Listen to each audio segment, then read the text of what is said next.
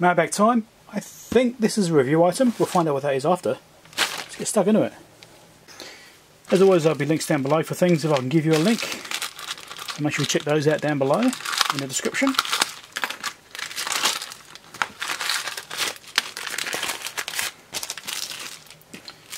These are just some 2.1mm female sockets, chassis socket things. I've shown these multiple times in the past. Really handy for little projects. Drill a little hole in the side of a plastic box, shove one of these in, you've got a power input. Really convenient, easy to use, and cheap.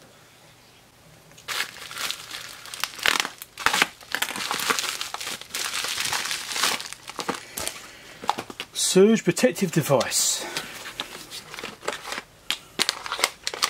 Ah, right, okay.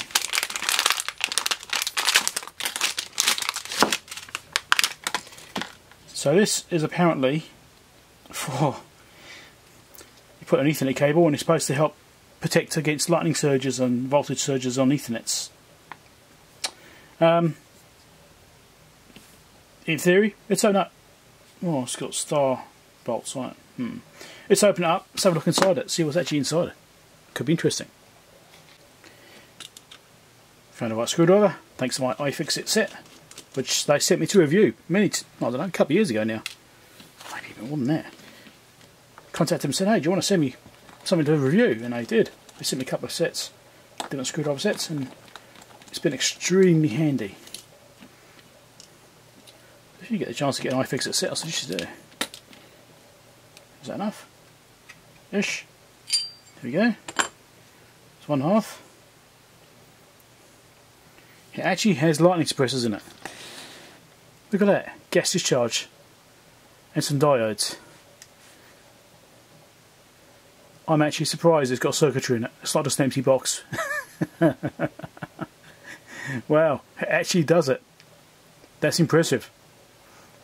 Not sure what the diodes are doing. Guess it's clamping across.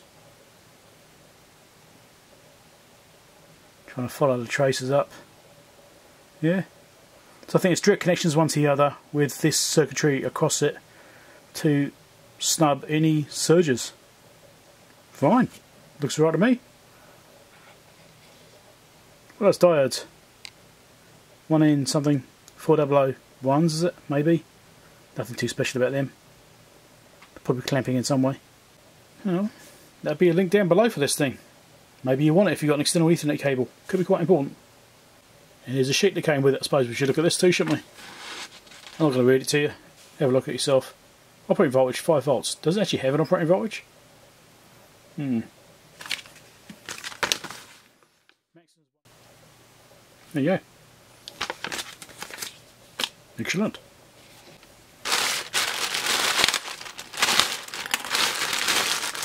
Pick one off, he shot me.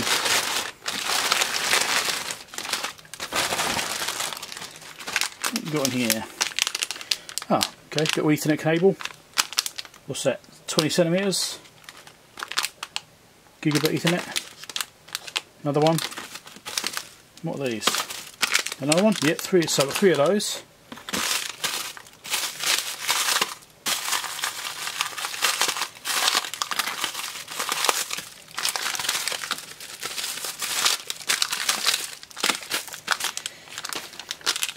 And I think these are like that last thing, only different. Or it might just be joiners, I'm not quite sure.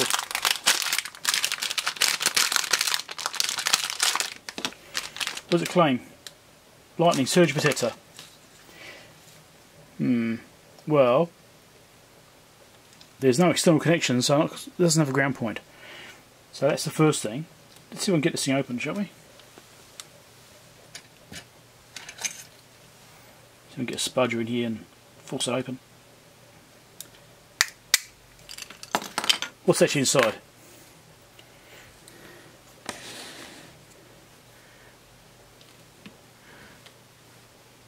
Well, that's interesting. It's got a bunch of markings for diodes. But it looks suspiciously like capacitors. Soldering's not the best either. Soldering's definitely a bit on the dodgy side. Look at that. Wow. Surprised you're making contact. And this looks like capacitors, not diodes. Let's test one. Got a Shannon tweezer here, auto mode. Stick it across something, see what we get. Nothing. Nothing.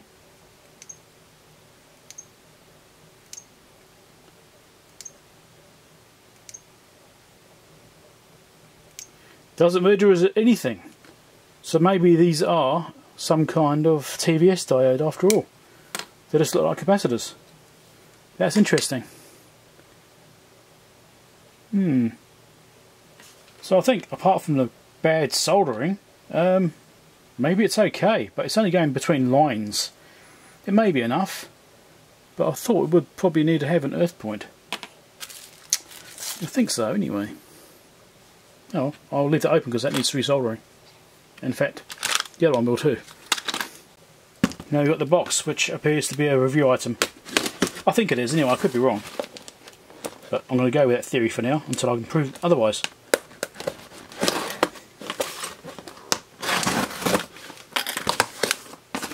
Yes, it's a review item. Okay.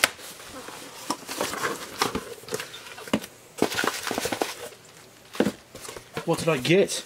So this is from FNIRSI. So thanks a lot for FNIRSI sending this to me. It's a little power supply unit. Very nice. So this is, it's got a built-in screen and stuff as well.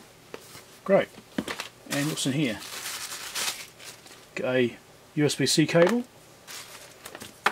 and a power brick. Yeah, power brick. It's got a European connector on it,